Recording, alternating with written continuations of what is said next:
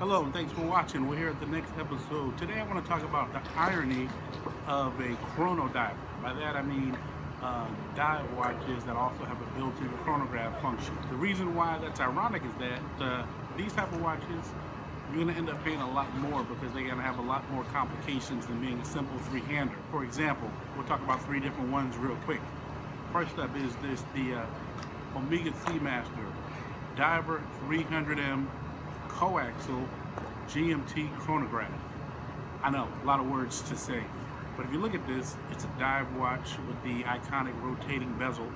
This one also has a chronograph and a GMT function, so you have a higher end movement than what's going to be in your standard three-hander. Next up, Tag Heuer Aqua Racer. Now if you look at this Aqua Racer, this one is following that same pattern. It's a dive watch, it's a chronograph. This guy here also has a date complication.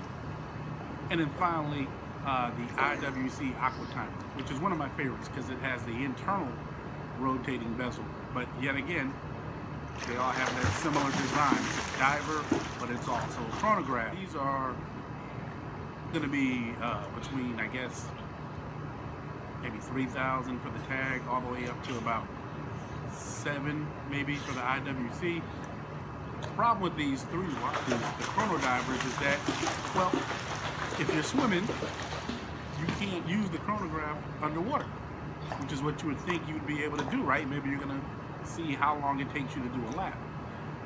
All three of these watches, even though they're good quality, they're expensive, there is gonna be a chance for water to get into that case because they're not completely sealed, not the chronograph pushers.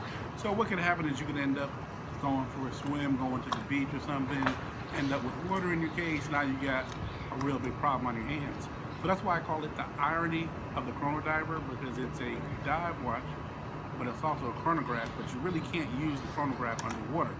There's only one that I've seen or heard of. Breitling makes it, and it's on their more the quartz line, but they have a magnetic pusher technology. So essentially, the case is entirely sealed, and the chronograph is activated via magnets. But again, that one is on their quartz movement, so it's only going to work for that. Something to think about, maybe to save you some money. Yes, it looks great. It's got a lot of toys on this, but this might be something that you want to avoid if you're going to plan on using it underwater. Let me know what you think. Thanks.